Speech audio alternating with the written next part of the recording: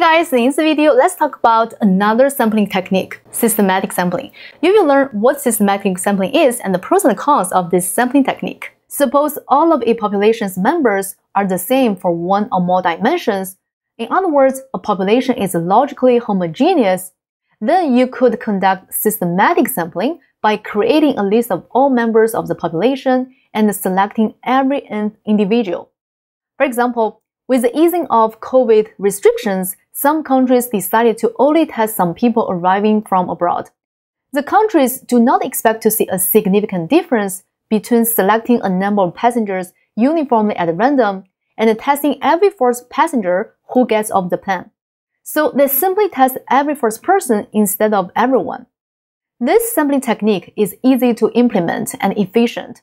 Once we have selected a target population, we only need to decide the sampling interval and the starting point. Then we are able to identify members of our sample. However, there are some drawbacks to this method.